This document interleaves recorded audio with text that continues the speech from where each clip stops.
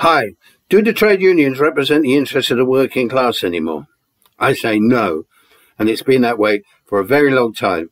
With the deliberate demise of just about every form of blue-collar industry, thanks to globalization, the points of production disappearing elsewhere throughout the globe, trade union membership in the UK has shrunk from about 12 million to less than 6 million in about 40 years. They have become the willing handmaidens of a decaying capitalism, don't represent the slightest danger or challenge to the system of which they are now an integral part. Maybe over 100 years ago, pre-World War I, here in the UK, when unionism was streaked with syndicalism, where strikes involved violent, sometimes deadly confrontations with the forces of the state, revolutionary ideas spreading among sections of the working class, a period long forgotten and written out of history, unionism really did have a real subversive, combative meaning and expression. Now it resembles nothing more than a toothless bulldog. Not even that.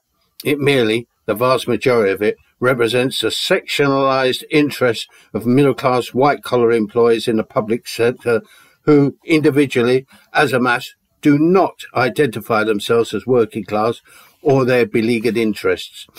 Take the proposed removal of pensioners' winter fuel allowance by this freshly elected Labour government. Not a peep from the unions. No rocking of the Labour administration, whose party they subsidise.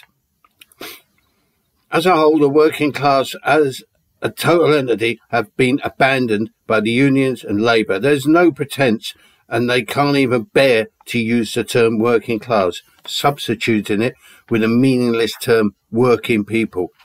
The working class effectively have no representation anywhere.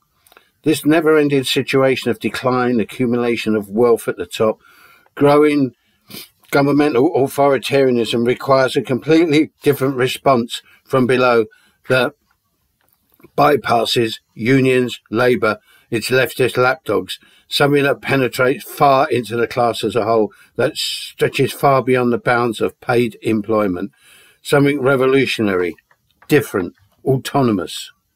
Bye.